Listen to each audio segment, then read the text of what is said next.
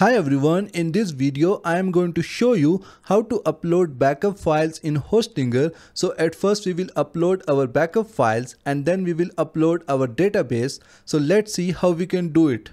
So this is our files backup and database backup, and today we are going to upload it to Hostinger. So first of all, we need to log into the Hostinger hPanel. Here we will see the hosting section. Click on manage next to your web hosting. Now from the top, select your domain name. At first we will upload the files backup. To upload the files backup, we are going to click on File Manager from here. Click public_HTML. Now from the top, click on Upload. Select File from here. Select the zip file and then click on Open. Our backup is now uploading. Once the backup file is uploaded, just right click on it, select Extract. We will create a new folder for it and then click on Extract. So here is our website folder. Just open it and here you will see all the WordPress files.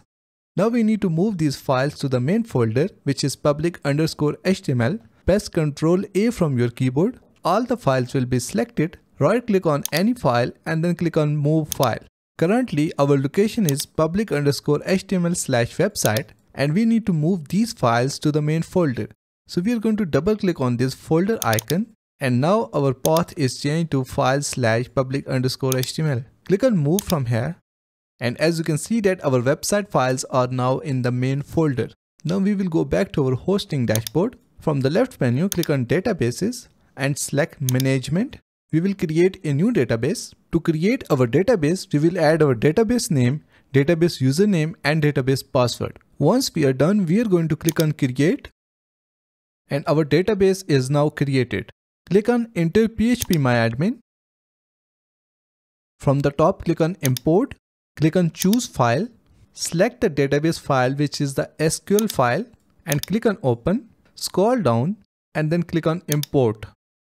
Our database is now imported. Now we will go back to the File Manager. Here we will see the wp-config file. So here it is. Just select the file, right click on it and click on Edit. And here we will see the database settings. Now we will go back to the database management, copy the database name from here and paste it here. Copy the username and paste it here. And after that we need to add the database password here. And once we are done, from the top we will click on Save. So our configuration is now saved and now our website files are connected with the database. And now if I go back to Hostinger account, click on Overview from here, select the domain and our website will start working. So this is how you can upload website backup in Hostinger. Thank you so much for watching the video tutorial. Please like the video and subscribe to our channel.